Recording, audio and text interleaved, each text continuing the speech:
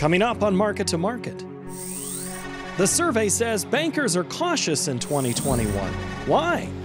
Bringing rural, urban, and downstream parties together on nutrient exchange. And market analysis with Matthew Bennett next. Some really good cash prices.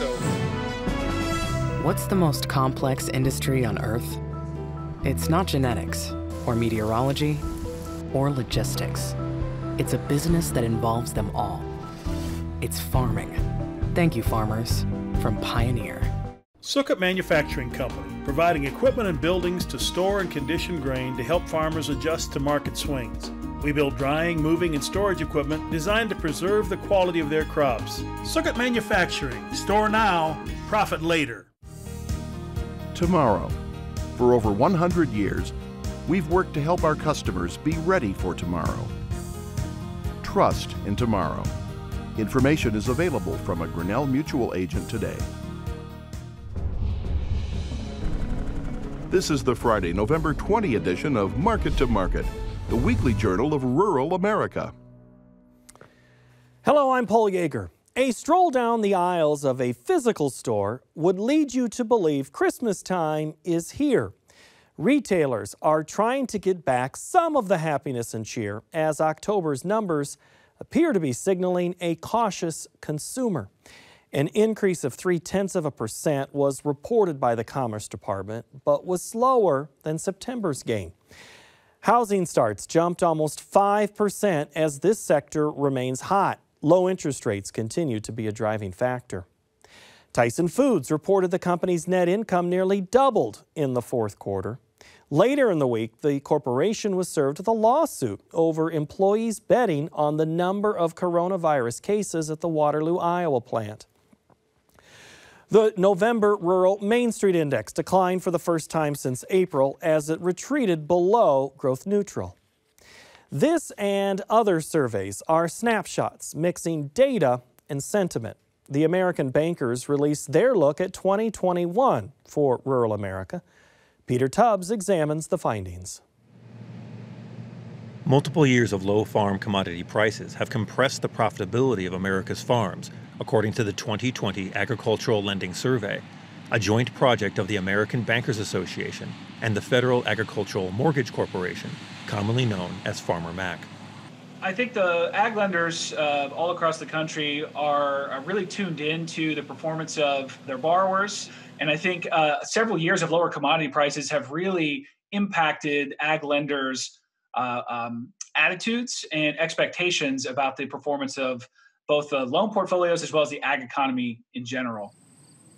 A majority of U.S. agricultural lenders saw profitability decline among farm operations and are estimating only 51% of farm borrowers will be profitable in 2020, down 6 percentage points when compared to last year. Nearly half of all agricultural lenders aren't expecting any kind of improvement in 2021 and believe grain, dairy, and cattle sectors are under the most pressure. Those banks participating in the survey noted 87% of borrowers increased their dependence on government subsidies. Lenders stressed that the loss of cash support from Washington would reduce farm profitability. Farmer Mac sees taking the long view with farm borrowers in 2021. Producers looking at their 2021 budgets may see tight margins, and some are exploring restructuring their financial situation. 20% of borrowers asked for loan modifications in 2020. Lenders are seeing that uptick in demand. A lot of that has to do with restructuring the balance sheet, taking some of the equity out, putting it back into working capital. The survey was conducted in August and early September before the recent run-up in commodity market prices, and may have an overly dark view of the agricultural economy in the short run. But long-term concerns about farm profitability remain. Lenders believe the demand side of the market equation offers the most hope for improving profitability. How are we going to increase demand for agricultural products, and how are we going to support that demand all the way through the markets? That's really where you get long-term growth and increase in profitability levels long-term. It's going to be those broader questions that ag lenders are definitely tapping into throughout this survey. From Market to Market, I'm Peter Tubbs. Presidential transitions are filled with last-minute efforts to address campaign promises or leave final edicts on priorities. Environmentalists are watching this White House for changes to protections currently on the books. The health of rivers and streams are key to those making a living off of the water. Josh Bittner has more in our cover story. The boat has been slow. My catering operation is pretty much non-existent. You don't have the corporate events, you don't have the weddings and things like that. Charlie Kretzinger's Dubuque, Iowa business was hit hard by the economic side effects of COVID-19. Income streams like river cruises are anchored to his restaurant, Catfish Charlie's, located on the banks of the Mississippi River, which specializes in fresh river-caught cuisine. You got the filet on the back here? Right around the front. We call them collars. So we're going to saute some of that up in a white wine clam sauce. Obviously, we shut down the restaurant for, 6, 7, 8 weeks? I can't remember, but we did to-go orders.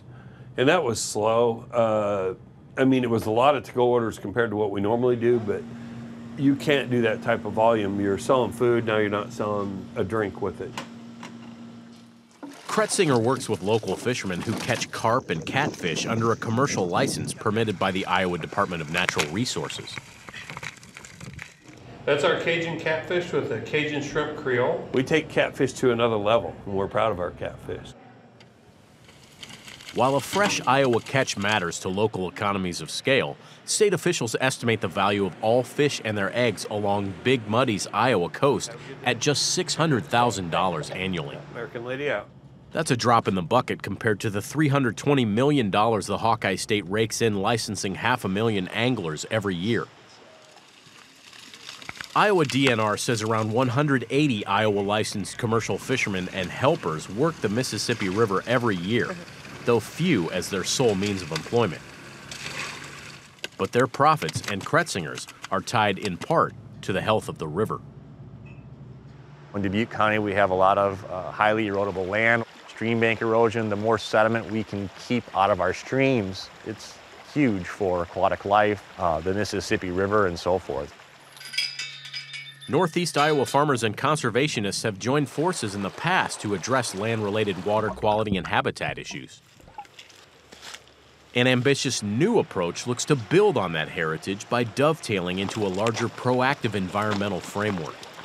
The city of Dubuque was the first city in the state of Iowa to enter an MOU with the DNR as it relates to kind of the process of how the nutrient reduction exchange would work. Eric Schmeckel is Watershed Program Director with Dubuque Soil and Water Conservation District.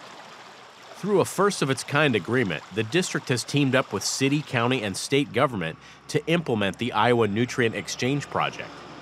And officials in Dubuque say a handful of other Iowa cities and towns would like to adopt a similar approach.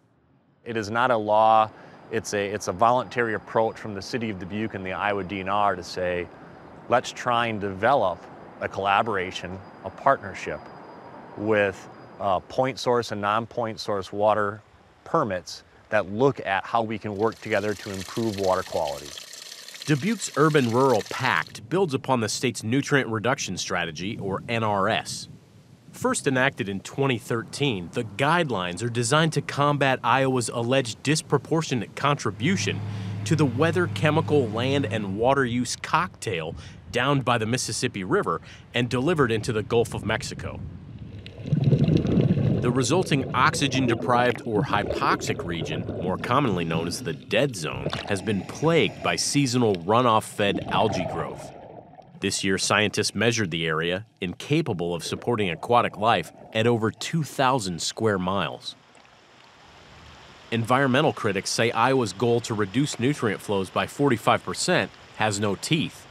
But Schmeckel says his NRS-aligned conservation work with upstream farmers goes further, with an alternative to expensive environmental compliance for municipal utilities tasked with shaving wastewater output of nitrogen and phosphorus to 66% and 75%, respectively. Let's say he wants to convert a field to no-till, or he wants to put a buffer in along a stream. We then model those practices on his field stream using what's called a nutrient tracking tool. We get then outputs of what those reductions are as for both phosphorus and nitrogen. We enter those outputs into a federal database that the DNR then checks, and then the city of Dubuque can claim some of that credit back into their permit. So I got 17 different species growing in here to try to stimulate my biology. Cover crops have become an important piece of the financial puzzle for Eric Miller, who raises row crops outside Cascade, Iowa. The longer you can keep the living root in the soil, the quicker it's going to change the soil. His plants sequester carbon, build beneficial bacteria to boost traditional commodity yields, and in some cases, bring value-added returns from niche markets. Just this past year, we started malting our own grains, growing and malting barley here for local breweries. It's almost like a side effect, the better water quality. Miller says the deeper roots scavenge for nutrients corn and soybeans can't reach, and during rain events, his soil now sponges up and slows down stormwater runoff. He tracks the field data and says he's been able to slice pest and disease control expenses as well. Anytime there's nutrients leaving our farm, that's money leaving our farm. This is a way for me to kind of take control of my input costs, improve my bottom line. Considering the sheer volume of regional agricultural products that move down the upper Mississippi corridor, Miller says Iowa's #1 export is still topsoil, and endless work remains. Charlie Kretzinger's primary bounty of bottom feeders might be at home in the muck downstream, but the former farm kid deeply appreciates Dubuque County's stewardship strides. Anything we can do in the United States to keep things cleaner and better is a beautiful thing. And farming's big business. So when you take ground away from them guys, it hurts them, you know? We're asking them to do things to keep our world a better place. They should be paid for that. For Market to Market, I'm Josh Bittner. Next, the Market to Market Report. The return of curfews and shutdowns for Main Street businesses to stem COVID-19 spread weighed on the trade. For the week, September wheat dropped a quarter cent, while the nearby corn contract added 13 cents. The South American weather report turning wetter tempered some of this week's soybean rally. The January soybean contract jumped 33 cents. December soybean meal increased $6.60 per ton. March cotton gained $2.56 per hundredweight. In the dairy parlor, December Class 3 milk futures declined $1.70. A mixed week in the livestock sector. February cattle lost $1.58. January feeders declined by 90 cents, and the February lean hog contract improved 77 cents. In the currency markets, the U.S. dollar index shed 37 ticks. December crude oil improved $1.98 per barrel. COMEX gold decreased $12.40 per ounce, and the Goldman Sachs commodity index increased almost 8 points to finish at 372.20. Joining us now to give us some insight is regular market analyst. His name is Matthew Bennett. Hello, Matthew. Hey, it's good to see you, Paul. Good to see you, Matt. I want to start with wheat, just for the sense of, we talked about weather in South America. We're also watching weather in the plains. There's forecast for rain this weekend there. But there's also a global story going on here in wheat. Which one's winning out, do you think, and keeping the market at bay? Whether domestically or a bigger global story? Well, you know, I think that the wheat market probably would have more excitement if Australia had weather issues like they had the last 3 or 4 years. I mean, they finally caught a break this year, you know, and they had a pretty good crop. Putting wheat out on the world export market is tempering prices a little bit. But, you know, $6 wheat out to July is actually fairly priced, I think, in my opinion, if you would rally corn and beans sharply from this point forward, which some people feel like that could happen. I could see wheat trending higher. But by all means, we have to keep an eye on what's going on in the plain states. I've talked quite a bit lately about the fact that the National Drought Monitor looks fairly similar right now as what it did in the fall of 2011. And so I'm not saying we're going to have another 2012, but certainly if you go into the winter dry, a lot of times you can really struggle to break out of that pattern. And so we got to keep a very close eye on that moving forward. There's also folks that get concerned in other areas that if they are dry, and that would have been a bigger problem this year had we been dry going into the growing season. So right now, Are you holding on some, let's say, nearby on wheat? Are you making a sale right now, and what's your price target? You know, in my opinion, I like I said, I feel like we're fairly priced. If I sell some wheat in this level, my opinion would be to go long. You know, a limited risk position would make sense, especially given the angst that we have about the corn and bean markets. Because I feel like wheat at this stage of the game, this point in the year, is probably going to be more of a follower. So I wouldn't say I'm bearish wheat necessarily, but if I'm selling, I probably would put something out there in a limited risk scenario. All right, sounds like something that some are maybe going to do. As we close today at $5.99.5 on that March contract. Let's go December corn right now. And this corn market, I mean, you alluded to it twice there, the relationship between corn, soybeans, and wheat. What is the wheat story into corn? What's the biggest connector? Which one's pulling the other one right now? Is corn leading wheat? I've got to think that corn is actually there for a long time. Corn was kind of following soybeans, in my opinion, and then corn basically decided to get an identity of its own. And I think a couple of different things are going on. Certainly, dryness in South America is weighing into both the corn and bean market. Whenever you see the Ukraine crop was downgraded the way that it was in the November report, and then you continue to see things like we saw Friday morning with over 300,000 metric ton of sales. Some of those were to wink, wink, unknown, and we've got to think that that's probably China, you know, and there's a lot of rhetoric out there just guessing how much is China going to purchase. Some of the people that we talked to are thinking it could be that 22 million metric ton or even in excess, as the FAS said. So it would be very interesting moving forward. But I think corn's kind of working on its own at this stage of the game. And if you watch, the wheat market probably won't fall dramatically as long as the corn market stays supported. It's got a little bit of support there, as you said, yes. What about that carry-out number for corn? Is that a big factor, or is it still just about China? Well, Paul, whenever you look at the fact that in August, the USDA was 2.75, you know, for this marketing year. Right now, we're 1.7. In 3 months, we dropped 1 billion bushels. Obviously, we lost some bushels due to the quarterly stocks number getting adjusted lower. It's something I was calling for quite some time. Me and my team felt like USDA might have been a little heavy on the 2019 crop. You could call it what you want, but regardless, we're 1 billion bushels less than what we were 3 months ago. How heavily does that weigh in? Well, in my opinion, I still think there's some work to do on the export front. I don't think the crop's going to get any bigger as far as this year is concerned. And so 1.7 might be a touch rich. I know the last time I was on here, whenever I was on with Naomi and Ted and Elaine, you know, I suggested that we would be below 2 billion, you know, on this November report. And a couple of them were like, what, you know, but I think they also agreed that we would get there. It's just nobody really thought that it was going to happen this quickly. Right, and that brings up, you bring up a couple of points there. Acreage battle. We have some great questions that we're going to get to in Market Plus, and also some Twitter conversations that you've been having since we recorded here. So I want to get into the acreage battle in the Market Plus, the podcast or the video form there. But I need to ask real quickly on corn before we move on. Are you selling right now? Are you holding out for a little something more? And what's that target?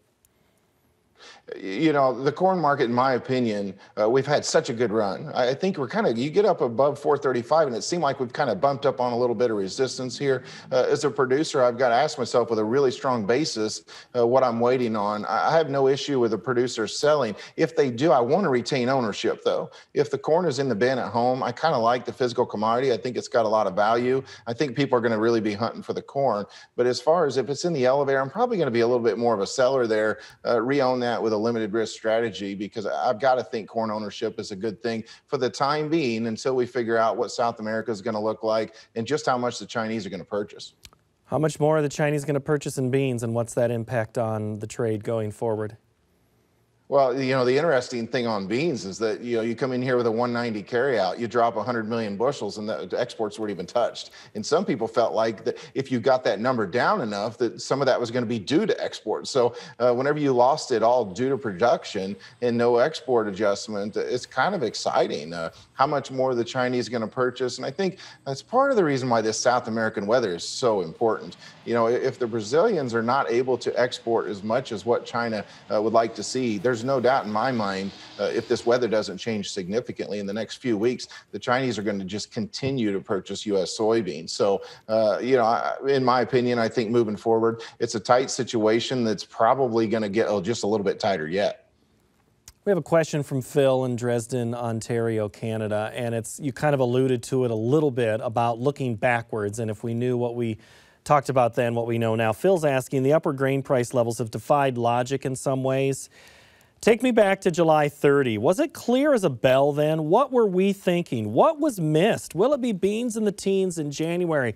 And I'm going to let you off the hook just a tiny little bit, Matt, because you were last with us in October, and you said the panel was like, oh, I can't believe that number below that number.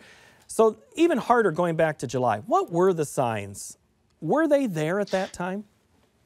Well, I mean, you wouldn't have thought that we were going to rally $3. We have to be completely honest about the situation. If we're going to talk a 275 carryout in August, you're looking over 600 million for soybeans, and you cut that thing, basically you're less than 20% of that right now. And so Phil makes a great point. A lot has changed though. Whenever you look at the fact we had an extremely dry August and start to September, it definitely robbed bushels for both corn and soybeans. Nobody would have thought that Ukraine was going to be exiting the export market like it had to due to the weather issues they had. And while we all felt like China was going to step in with massive purchases, they had not manifested themselves by the time July 30th rolled around. So you top all that off with dryness in South America and getting the crop planted late. And you've had a lot of things go right for us, if we're totally honest. If one or two of those things have gone the other way, we probably wouldn't have such a massive rally, but it's certainly been nice to see. All right, real quick. How much more rally is in that tank? Are we talking teens? If we are, from a producer standpoint, I see no reason. I don't think it makes sense to get super bullish at $12 beans. I like selling the beans and keeping ownership, once again, with some sort of limited risk. I don't want to put much on the table because, you know what? 3 months ago, if you'd have told me $12 beans, everyone would have sold all of them. And now we've got angst about selling $12 beans. Oh, how quickly things change. And it's also changed in the livestock market. Cattle on feed report today, that has been an absolute up and down ride. COVID has been an impact, went away. Now you're dealing with feed input costs. What did cattle on feed quickly? On feed, 101%, placements, 89%, marketing's 99.9%. What'd that report tell you? 89%, in my opinion, has got to keep me pretty hopeful on down the road. I think it'd be very interesting to see. I mean, obviously, you've got to balance this whole COVID fear and what people are going to be going out to eat or whatnot. What we found back in the spring is that when people didn't go out to eat, I think they bought even more beef to cook at home because they could afford more steak. But bottom line, the demand's been pretty darn good. Placements allow me to be pretty friendly Q3 and Q4 up front. Obviously, we've got some supplies to wade through, but I guess we're kind of in the middle of a range, in my opinion. Back to that low, we saw the last cattle on feed in October down around 105, and then you raced up to 116. We're kind of right in the middle of that. I can't get super friendly in the front months, but by golly, I think later on down the road, you could be seeing some real excitement, especially if this vaccine comes through and you start to see people get a little more excited about being able to get out and about and go out to eat and things like that. I do think that this beef demand is going to be very strong on down the road. What's later for you? February, March, April? Yeah, for me, you get into May, June timeframe, and I think you could really see some strength there. All right, last week, Sean Hackett, Sue Martin disagreed on the direction of the hog market, and one up, one down. This week, it kind of did both. It went up and then it went down.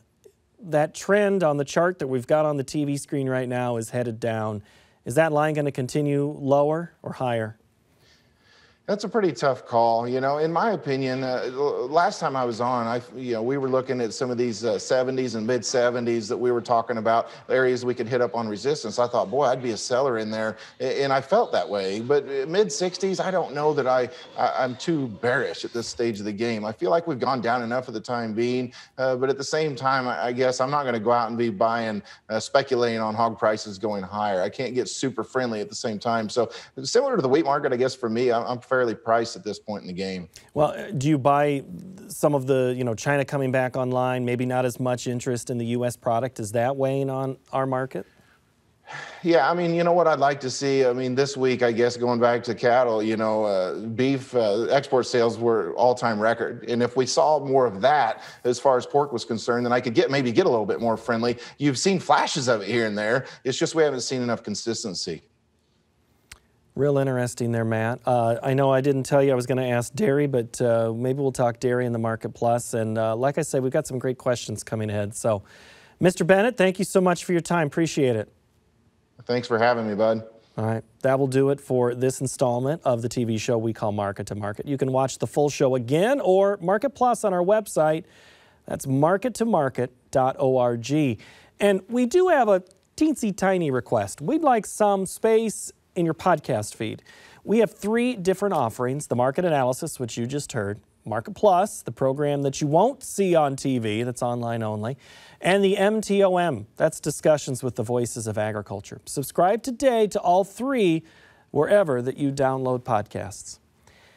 Next week, we'll look at the economic health of rural America. For all of us here, thank you so very much for watching, and have yourselves a great week.